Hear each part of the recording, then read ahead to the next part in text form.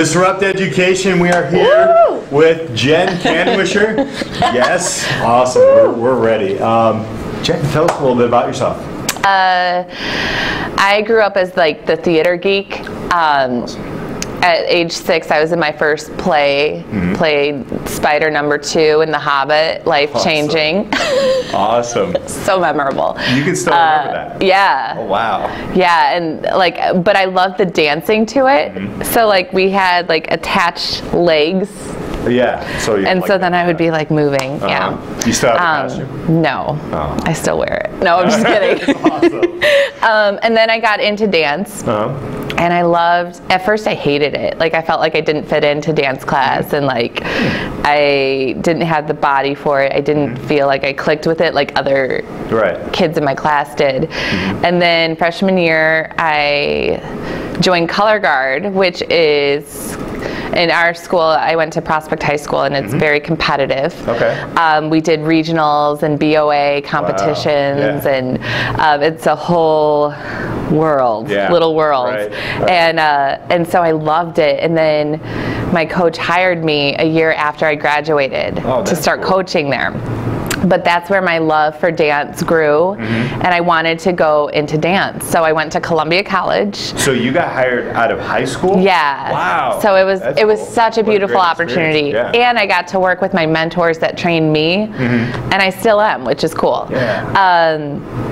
And then I went to Columbia for 2 years as a dance performance major, and I loved it, loved the training, but I wanted to get my certification in education. So I transferred to Northeastern, where I did physical education with an endorsement in dance, K through 12. And here I am. That's great. I didn't know you were hired right out of high school. Yeah, I loved it. And my dance teacher at the studio where I trained hired me to teach, starting with the little kids, and then I got to teach older too. So right out of high school. How much of an effect, like, were you scared when you came right out of high school? Like, what was that like? Because you're like literally, like, people probably were on your team. Yes, the year before, and then now you're part of a coach. Tell us a little bit about that. How was that?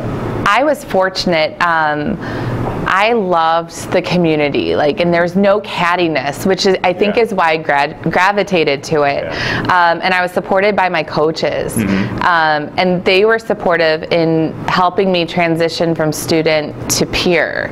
So they did a great job at that. That's cool. And so I want to give I'll give a little shout out to Dave and Judy Morrison and Lorenzo Medrano. Yes. Yeah. Disruptors, like high school kids. Who does that? What? It's a great opportunity. It was so cool. It was so, and it was life-changing because I think if I didn't have that, I might have felt lost. Actually, I would have felt lost. And so you got a taste of something you wanted to go into before you actually kind of went into it. Yeah. You were experienced in it. You know, being the spider and all. Back to the spider. But you've done some cool things here at OPRF. Like you've done some yoga classes with sports. Tell us a little bit about some of the awesome, like, new things that you're creating with dance and physical education and just the mind and body and how it works in the school. Well, I found like-minded people. Like I found you. We sat in the hallway that one summer. We hang. But basically, I love dance, but shortly after having my second child, I lost myself completely. So I wanted to find myself other than the role of being mom, which is super important. I think the most important job, but I wanted to find my new passion, and I didn't feel it with dance. So I took some yoga, and it was like, I went for the physical, stayed for the emotional, and then I wanted to teach. So then I got certified at Core Power. Represent. Yeah, there we go. And I got two.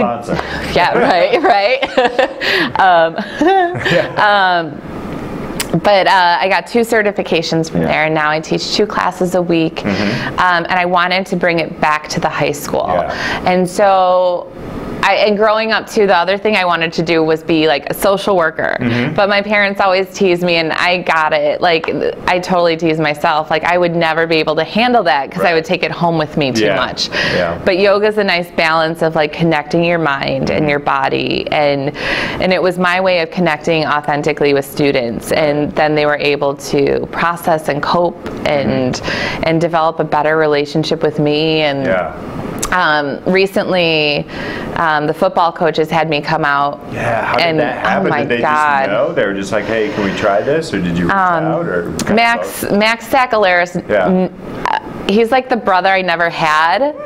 And so like when I got the training, it was only training on the brain. And he goes, oh my God, do you teach yoga? Like you only talk about it enough. And so it was kind of like that. Be passionate about things. Right.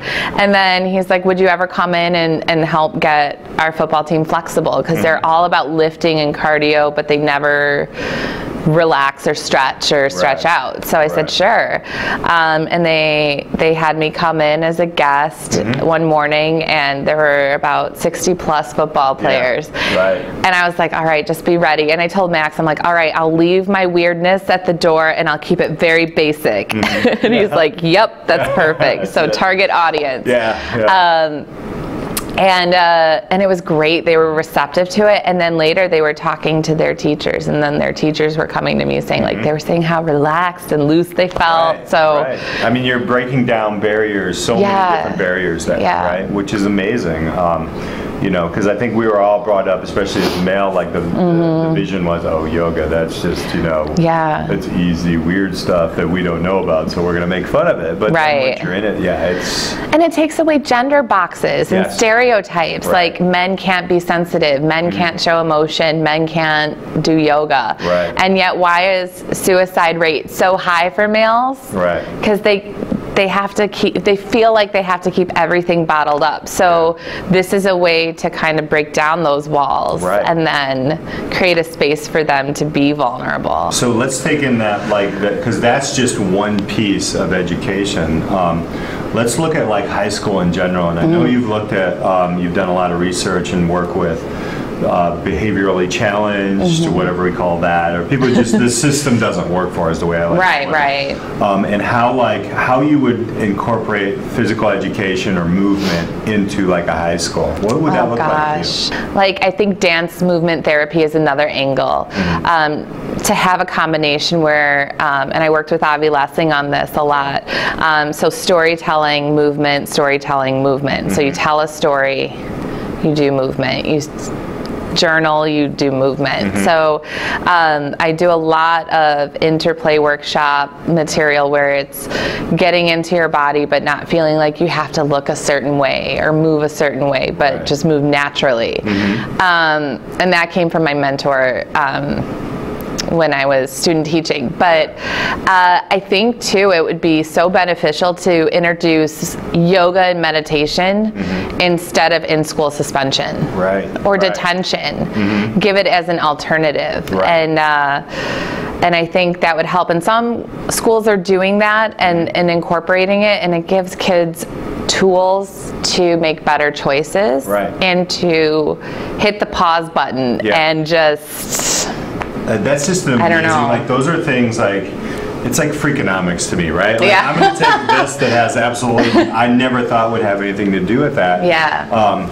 I can totally see that. Like, you know, you know, I'm going to try my big SAT word, like the kinesthetics, right? Of like movement and really, why are people acting out, right? And if you look at the core reason, we're in boxes all day long. Right? Except you get maybe that one cool PE class like for an hour or 48 minutes. Or business, you know, but But there's moving around and different things like that. It's amazing. What's next for you? Oh my gosh. I realize, like I tell students all the time, you're approached with, what do you want to do the rest of your life? And it's such a loaded question, as if they have to figure it out right then and there. I don't know. I think I've just learned to get rid of boxes and not censor myself and just see where things inspire me, where people inspire me, and gravitate to that and follow that.